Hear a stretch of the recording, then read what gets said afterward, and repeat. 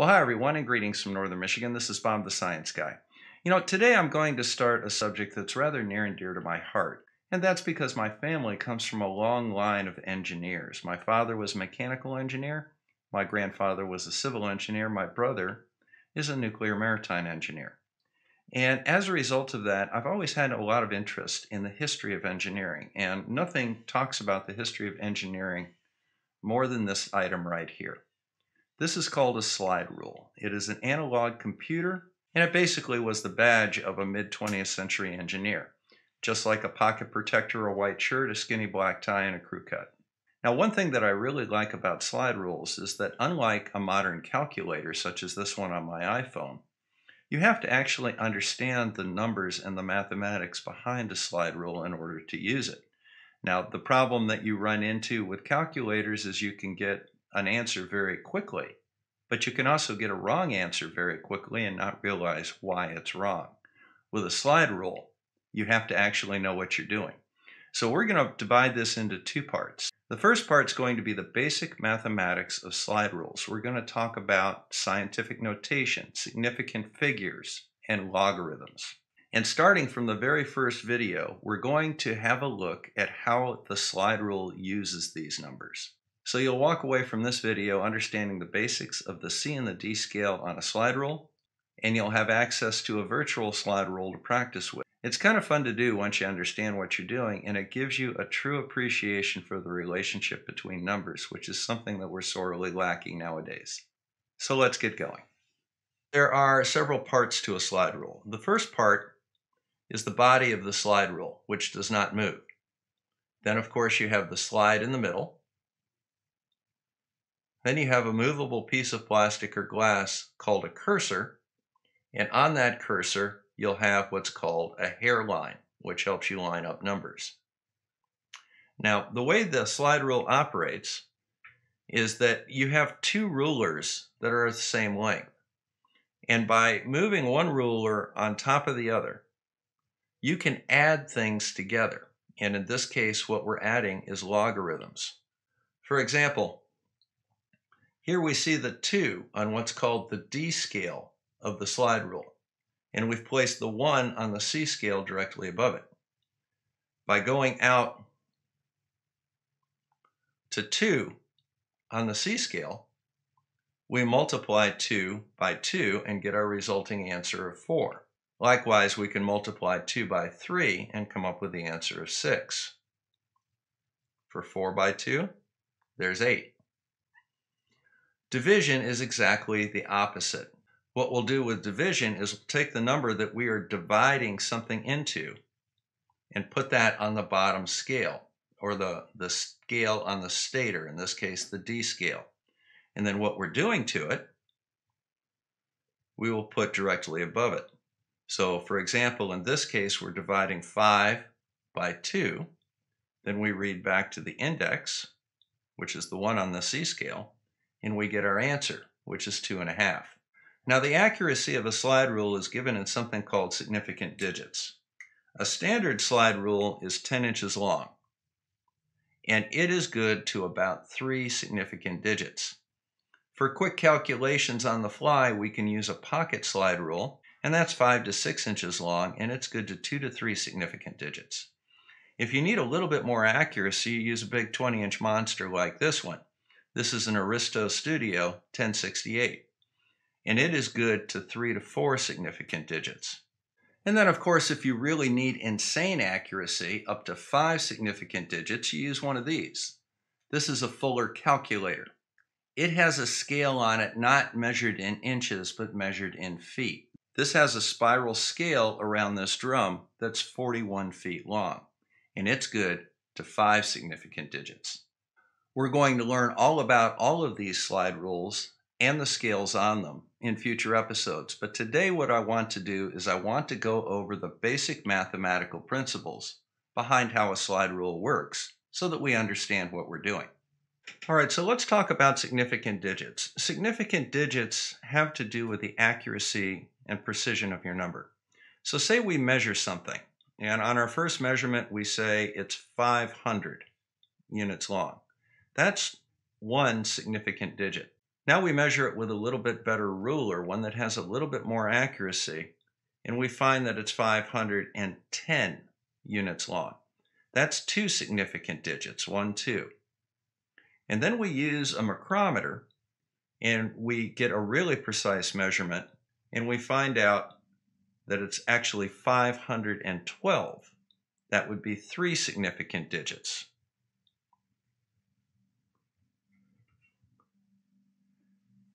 Now, one thing that we can also add to it, say we change these numbers a little bit.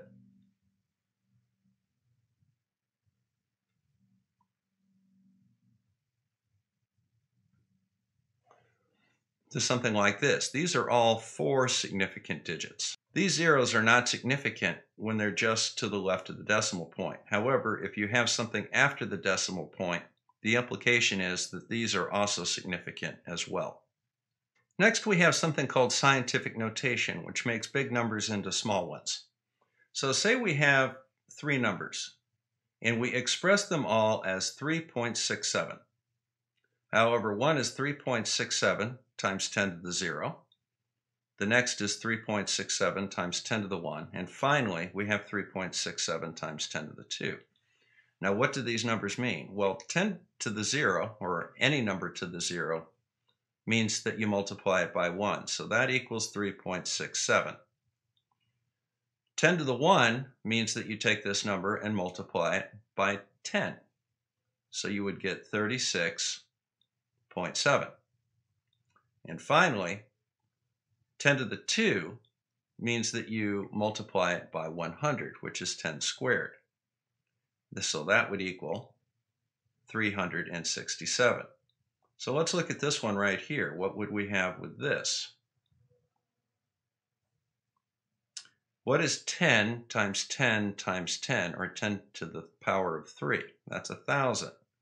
So that would equal 3,670. Now the next thing that we should talk about is something called exponents. So you saw me use 10 to the power of 3 just a moment ago. And we talked about that equaling 10 times 10 times 10. 1, 2, 3. That's what this 3 means.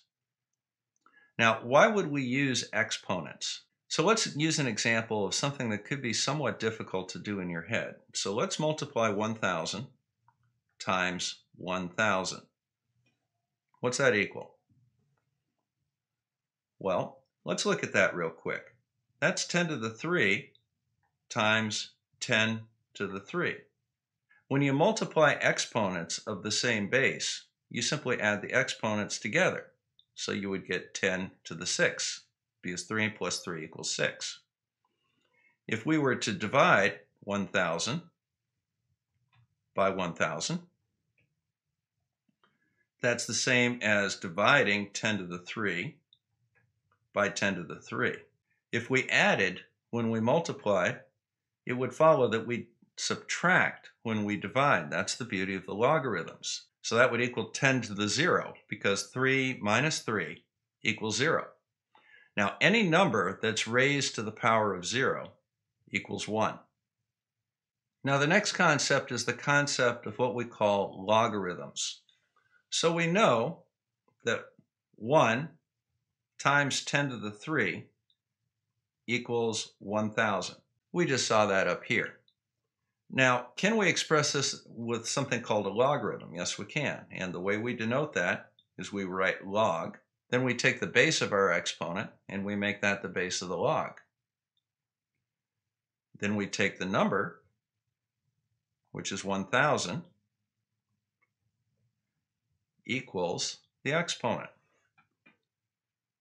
So you see, log 10 of 1,000 would equal 3, because 1,000 is 10 raised to the third power. Let's quickly look at a couple of rules of logarithms. Okay, so if you want to take a number and multiply it by another number, log of xy, which is the result here, equals log x plus log y. Likewise, log x divided by y equals log x minus log y. So you see, we take multiplication and division and turn it into addition and subtraction. Log of 20 equals the log of 5 plus the log of 4. Now, when we just say log, we're implying that this is base 10. So let's go ahead and check that real quick. So 20 log is 1.3.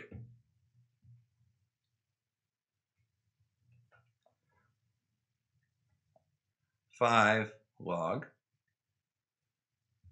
equals 0.699 plus the log of 4. So let's take 0.602 plus 0.699, and that will equal 130. You can check this for yourself with division, but it works exactly the same way. Now let's see how this works on a slide rule. So here is a nice little British slide rule. We've got two scales on it. We've got a C scale and a D scale. And as you see, the C scale is on the slide and the D scale is on the stator. Say we want to multiply 4 by 5. Well, the first thing that we would have to do is we would have to find a 5 here, and it's right there. Then we put the right index over that 5, and we come out to 4. And as you can see, right underneath it is a 2. And remember, our answer is 5 times 4 equals 20. So this brings up a problem that you have with the slide rule, and that is that you have to be able to figure out where the decimal place belongs. And there's a couple of ways to do that. The first way is obviously 5 times 4 is going to give me a number that's in the tens. It's not going to give me a number between 0 and 9. It's not going to give me a number greater than 100. It's going to be somewhere in the tens. So this is going to be 2 times 10 to the 1. Let's put the index over the 9 and then multiply it by 9. It'll come down here, and if we bring our cursor over and our hairline, we'll see that that is 8.1 something. Now, just by looking at the numbers that we're dealing with, we have a number that's almost 10 multiplied by another number that's almost 10. 10 multiplied by itself is going to be 100. Now, since both of these are just under 10, it's not going to reach 100. It'll probably be in the tens, somewhere between 10 and 99. So when we look at 8.1 here, we're looking at 81. So let's see if we can be like the old-timey engineers and learn how to estimate where to put our decimal place. All right? So here's a rather complex-looking equation. Now, most of us can't do this in our head, and if we did it on a calculator, we'd get the right answer. But we're going to use the slide rule today. So let's go ahead and go through a quick technique that we have. Now, this is 3.8 times 10 to the third times 4.1 times 10 to the negative 2 over 5.4 times 10 to the negative 4 times 6.9 times 10 to the 4. Let's go see if we can kind of get a good estimate of this. 3.8 is about 4. 4.1 is also about 4. So if we multiply those together, we're going to get something in the vicinity of 16. Now, we have 10 to the 3 and 10 to the negative 2 here. These are both base 10. So we can simply add these two exponents together. So 3 plus a minus 2 will give us a 10 to the 1. Now, we'll do the same thing underneath. Here we've got about 5 times about 7. That's going to equal about 35. We've got 10 to the negative 4 times 10 to the 4. Negative 4 plus 4 equals 10 to the 0. So what are we going to end up with here? We're going to end up with something on the order of 0.5 times 10 to the 1.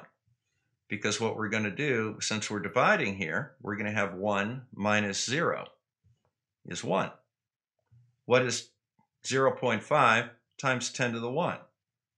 So it's going to be somewhere in the vicinity of 5. Now let's go ahead and do this on the slide rule and see what we can come up with. So, first thing that we're going to do is we're going to find 3.8. So here is 3.8 right here. And then we want to multiply that by 4.1. So we need to put an index, and we can use the right or the left one, over it. And we want to multiply that by 4.1. And what we're going to end up with there is 1.12345, 1.54. So we're going to have 1.54 times what? 10 to the 1 over. And then we're going to multiply these together. So we're going to find 5.4.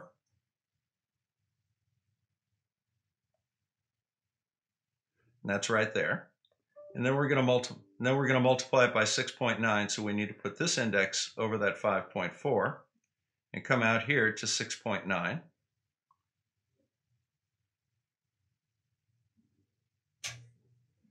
Then we're going to read straight down, and we're going to get 3.5673.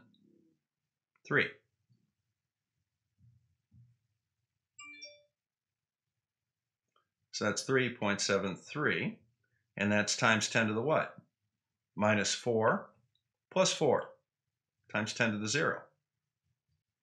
Now all we have to do is we have to take our 1.54, which is right here. We have to divide it by 3.73, which means that we need to put that number over the number we're doing something to. So there's 3.7, and there's about 3.73, and it's going to come out to our answer right here under the index, and we're going to get an answer of about 4.13.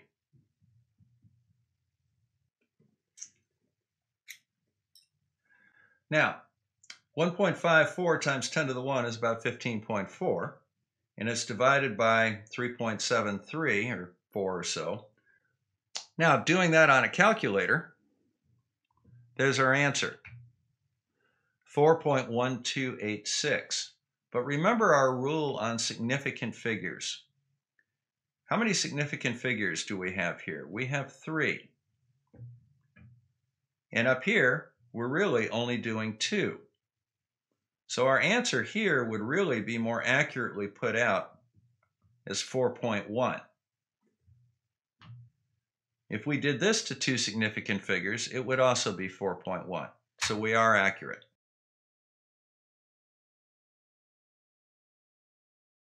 Now obviously here are the different slide rules. Just take the first one. This is a nice little picket, and this is very similar to the one that we're using right now. To move this back and forth, you can just put your cursor on the body of the slide rule or the stator and move it so that it's comfortable to you.